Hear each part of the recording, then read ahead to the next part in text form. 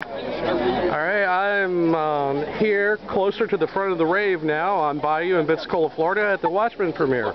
We're still waiting in line. It's a little chilly out.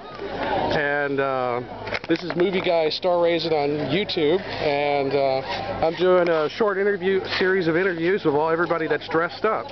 So you guys look like hardcore fans. Were you fans of the original comic, or was it because of the trailer? The comic, no. The comic? Before, yeah. Oh, okay.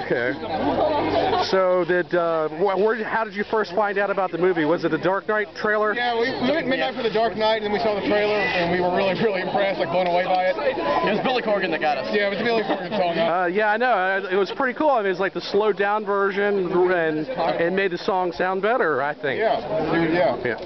So I've been hearing a lot of good buzz. There's one lady here who's already seen it because she works here. She said it was great. So do you think it's going to be everything you hope it to be? I think so. This movie was made for people who are fans of the comic book. Like, I kind of feel bad for people who haven't read the books. I don't think it's going to make much sense. But for the fans, the thing is, everybody here right now, it's going to be great. People love definitely. it. So are you guys Star Wars fans too? Of course. Yeah. Okay. Yeah, I was saying I haven't seen this much fanfare since the Dark Knight last year, and then before that would be like Revenge of the Sith. I'm honestly really surprised at the turnout, considering this is not as big as Batman. Like, Batman's kind of like a big worldwide name, and this is Watchmen. Yeah, I mean, insane. I'm really excited. I'm really glad. Yeah, I'm excited. I didn't expect so many people to be here, you know? Yeah, me neither. I'm like, damn, I'm going to have to wait an hour to get in. Yeah.